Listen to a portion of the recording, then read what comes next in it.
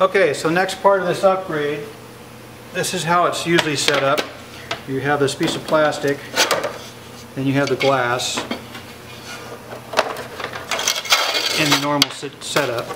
What we're going to do is we're going to remove both of these, get rid of this etched plastic and etched glass with this ridiculous piece of removable plastic here that just gets thrashed as soon as you start using your machine. We're going to get rid of these altogether.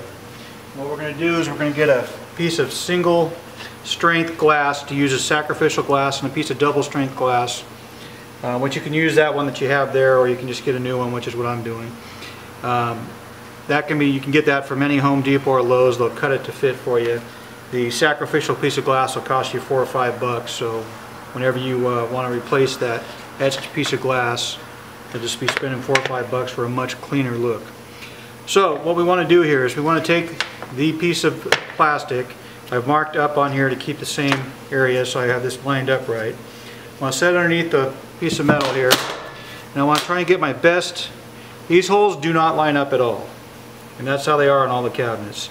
They have smaller screws so that they actually will fit in there. So what I want to do is I want to find the best setup as far as how many of these holes I can get to line up and then go from there. I've already done that on this by putting a 3/16 rivet in here and then just into each one of these and just lining it up, figuring out, okay, well, I know right now that I can only get 3 holes to line up perfectly or close to perfectly, and it's the 3 that I marked here.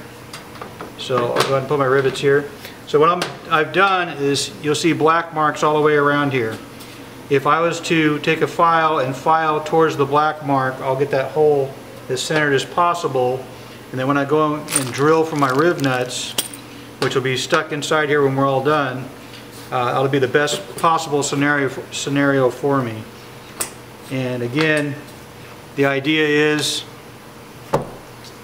all these stay in here and they don't fall out. So I simply unscrew them, set this aside, pull out my piece of glass, put my new piece of glass, and get back to work.